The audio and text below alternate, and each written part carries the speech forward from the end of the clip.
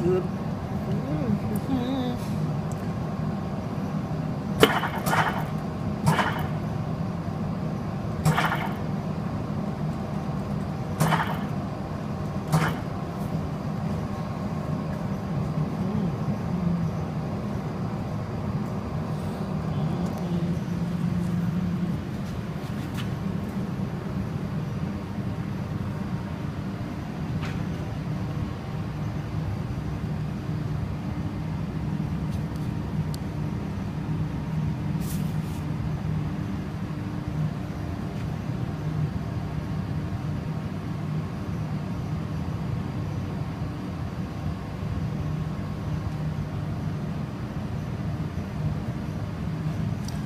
Then I reset the peak,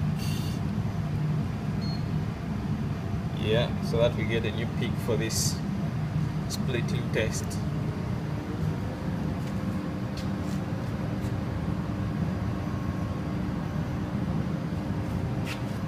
So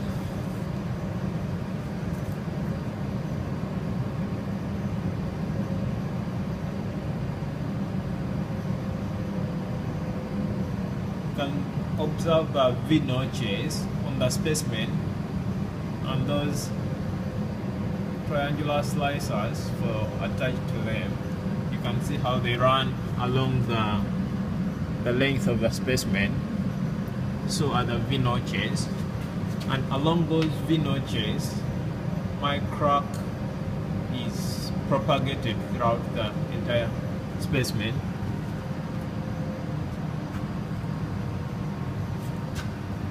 So as you can see now, both this side and just behind we have no crack yet, but after some time, as the load increases, we shall be able to hear cracking noise or splitting crack noise, and that's when our specimen will be broken.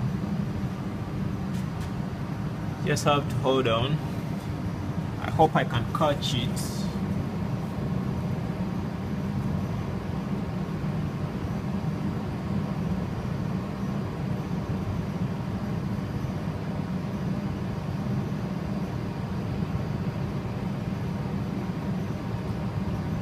The load now is reading 25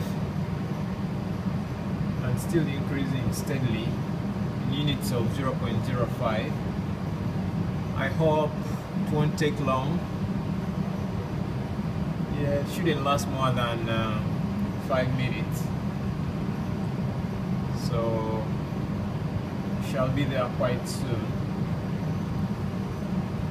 Yeah.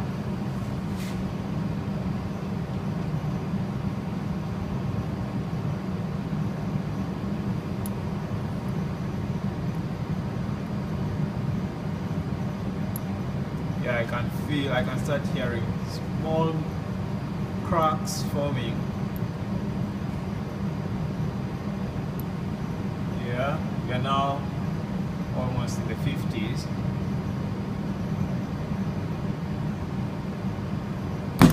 Ah, great. You can see it forming. You can see the crack. It has happened. I'll now put it to hold and show you the failure, the cracking. Yeah, that's the peak, and once it cracks, get back, we see the hand moving back to almost zero, or the starting place. Yeah, and we have our specimen already fully split. I'm sure the other opposite side too is split. We can't see it now here, but yeah, that's it for now. Cheers. So now this is our specimen that has been split, and along this V notch we have the crack that has formed, and that goes through until this side.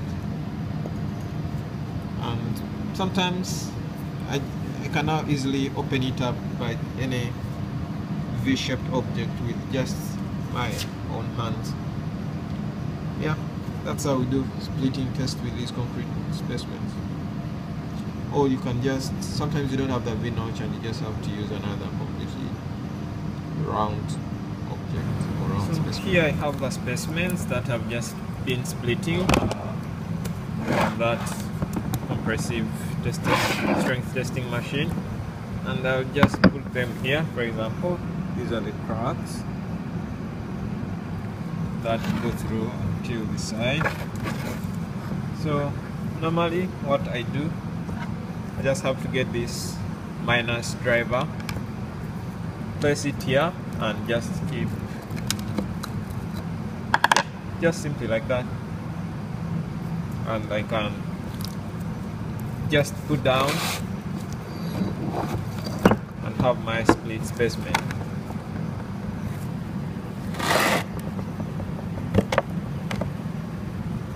Yeah,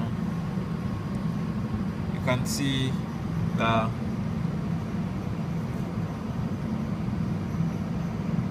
aggregates, the mortar, and how the concrete is. You can see the opposite side to here.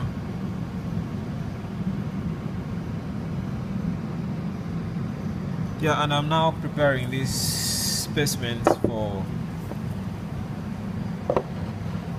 water pass tests. Later I'll be able to show you how I do it in steps. So I do the same with these other specimens. Same, there's a crack on both sides,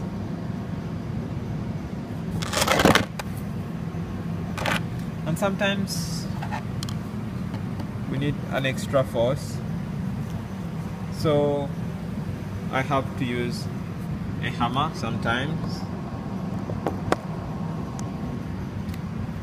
to get it to do what I want.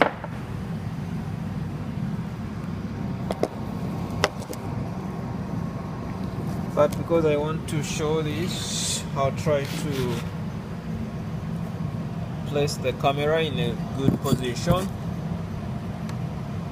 that will not be affected by the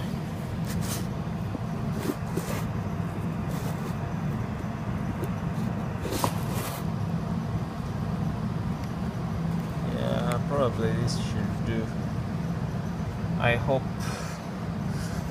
So I place this here, and I use a small hammer or whichever type of hammer, and slowly by slowly I try to induce the crack all through.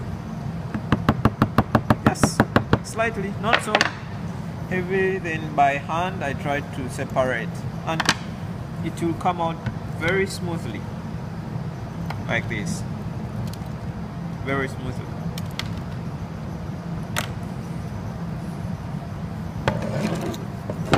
Yeah, so if I can do it one more time for this other specimen, you can see the crack going through, and the same here, the same here. Yeah, so let's try and see how we do this. This may require a little effort or a little extra effort, but still the same approach. Slowly, slowly. Then when you are able to see the full opening, you don't have to continue, and it's just the same way. So we have these surfaces. Next is cleaning up.